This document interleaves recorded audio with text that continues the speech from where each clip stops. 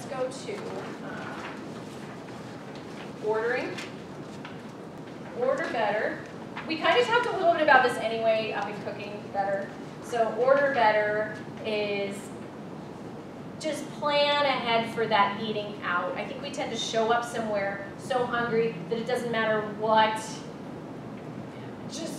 I just need to order the best thing that sounds the best right now and get it to my face so I can eat it. And so I think the one thing is planning, because as we talked about, they're not there to monitor your nutrition and your calorie levels. Plan ahead, meaning if I'm starving and I'm driving home from work and I'm meeting my family for dinner, it's actually not a bad idea for me to probably grab that apple that's in my purse and eat it on the way to the restaurant, because that 60-calorie apple is probably going to save me 500 calories in the restaurant.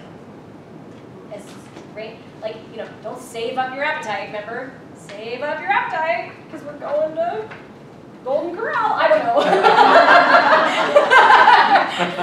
So, don't save your appetite. You show up with a little clearer head than that.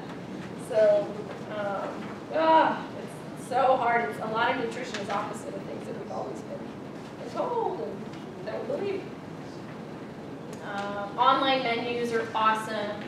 You know, if you wanted to know, you can look stuff up online. I like MyFitnessPal as an app on your phone, just because it does give lots of restaurants and common foods out there.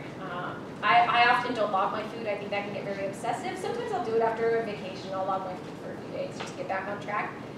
But it is a great database of resource of information, because they've got all the restaurants and everything in that MyFitnessPal app.